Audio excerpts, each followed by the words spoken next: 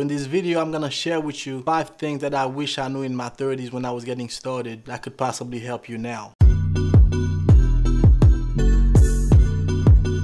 You should come rolling my Number 1, we're going to start with your shirt collar. Your shirt collar is very important as it sits right below your face. Yet, a lot of men don't even really pay attention to what their shirt collars look like. Back when I worked in the menswear industry, I used to take people's measurements, show them the fabrics, and get their shirts made. So the guys were really into what kind of fabrics that they were going to pick for their shirts. But not once, I really mean that, not once did any of them really specify what kind of shirt collar they wanted with their shirts. You know what I'm saying? I mean, a few guys did specify button-down collars if they were looking for more of a casual shirt, but as far as a dress shirt, not one guy really mentioned specifically what kind of collar he wanted on his shirt. They all pretty much deferred to me. They're like, yeah, whatever you think looks nice, you know? And just to be clear, back then I didn't know much about shirt collars myself, so I know that my shirt collars didn't look right. Them just putting their trust in me goes to show you that a lot of guys don't really care about what their shirt collars look like, or they don't even know what their shirt collars should look like. So when it comes to shirt collars, what you want is for the collar points to always fit nicely underneath the lapel. You don't really want the tip of the shirt collar to show. So that's something that you should pay attention to. If you're buying your shirts off the rack, always make sure that the collar points are long enough to be hidden under your jacket's lapels. How long should the collar points be? It really depends. I'd say you want it to be at least 3 inches. Especially if you're buying your shirts off the rack, you're probably not going to find that many of them that are longer than 3 inches. But that's really what you want to aim for. Me personally, I get a lot of my shirts custom made, so I usually specify 3.5 inches to 3.25, sometimes 4 inches, you know what I mean? But if you're buying off the rack, you want at least 3 inches. Number 2, since we're talking about something that sits right below your face, wear nice ties. This one sounds more obvious because they call it a suit and tie after all, you know what I mean? But a lot of guys overlook their ties. Like, a guy would care about what kind of suit he's going to wear, but not really pay much attention to the tie. The tie is very, very important as it sits right below your face, just like your shirt collar. I did make a video on ties. If you haven't seen it, I'm going to link it somewhere up here. A lot of guys get ties as gifts for Christmas. I mean, I'm sure the people mean well, but I think that you should really pay more attention to what kind of tie you're going to put around your neck. Your tie is the most easiest thing that you can buy, as you don't really have to try it on. And when it comes to ties, like everything else, you do get what you paid for. I know there's some companies selling ties for about $20.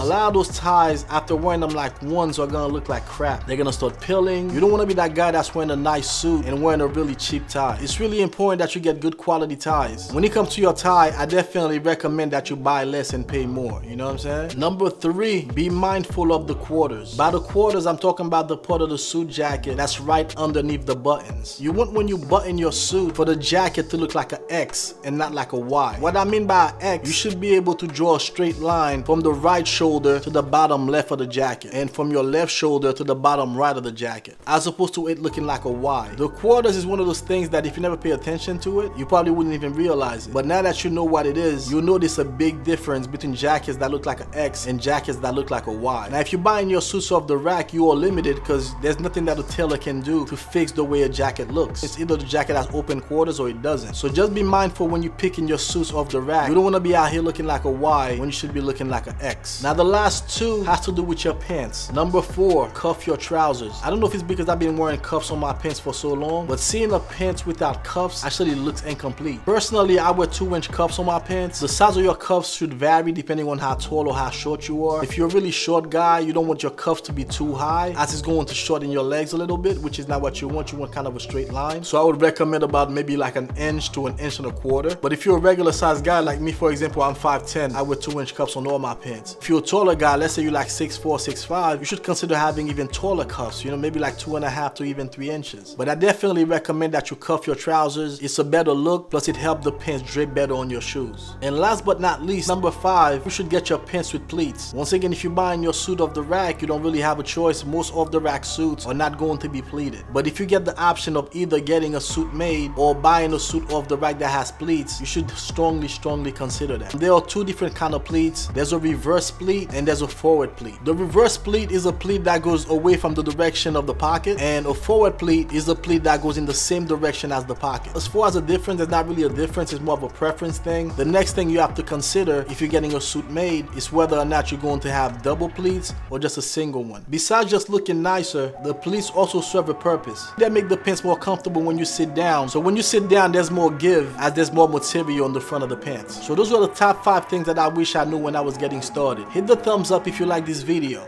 Subscribe, or everybody gonna think that you're a hater. and I'll catch you in the next video. Peace.